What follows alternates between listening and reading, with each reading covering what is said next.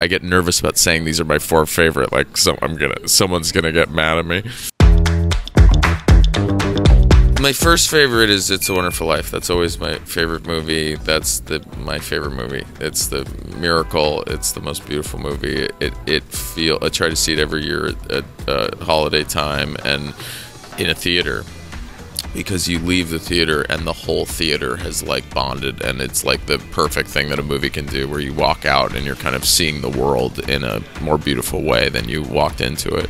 And Jimmy Stewart's, just the greatest. I love Midnight Cowboy a lot. I think it's a really impressionistic, weird, beautiful, heartfelt movie that has also like this portrait, almost like a mosaic of New York City in this really incredible way, and captures this time in a very like off the beaten path. They were filming it in kind of a somewhat guerrilla style, not exactly, but like it was still a studio movie, but they were still filming, like taking real people from Warhol's factory and putting it in the movie. And this was like before that was, sort of as common in the 70s, because I think it was like 68 or 9 that they filmed it. I think Woman Under the Influence, and it's like the movie itself, but it's also sort of what that film and his whole body of work sort of stands for, and the inspiration that it is, I think, for so many people, which is amazing, because it just was not like recognized for that at all. But it's almost like, I don't know that there's a filmmaker that I hear other filmmakers talk about more than him, almost where it's a cliche. And her performance in it is shocking.